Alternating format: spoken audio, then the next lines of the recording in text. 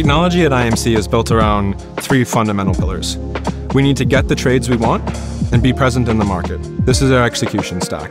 If we want to buy or sell something, how do we do it? But if we want to buy and sell something, we need to believe the price is right. This is where strategy comes in. Do we know what something's worth? But all of that is meaningless if we don't have the infrastructure we need to make it all happen and come together. You need a huge amount of computer resources. You need network switches. You need fast lines. You need throughput and bandwidth. And you need support engineers to make sure that when the systems need to be ready, they are ready.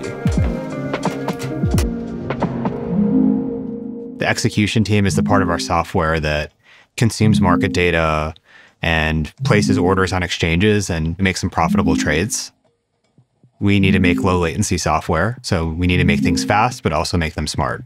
And we work really closely with other technology teams and with trading teams to come up with the best solutions.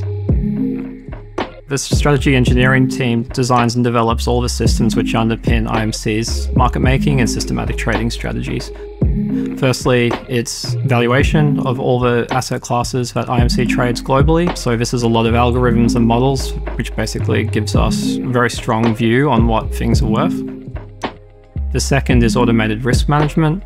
Really, as a trading firm, if we're entering and exiting positions all the time, doing that in an automated, systematic way basically allows us to trade as much as possible. And then thirdly, we provide visualization, analysis services, and to give traders real insights into our trading and how the market's performing and how our strategy is performing.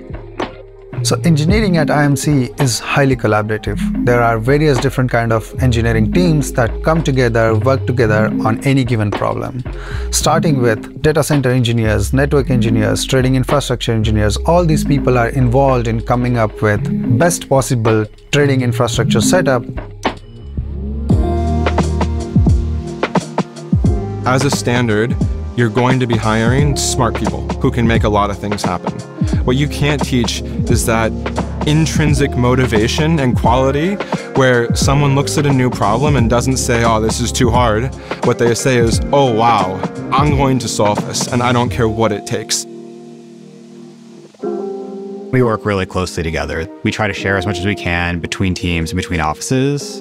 And I feel really empowered that if I have an idea that I think is good, I can make that happen.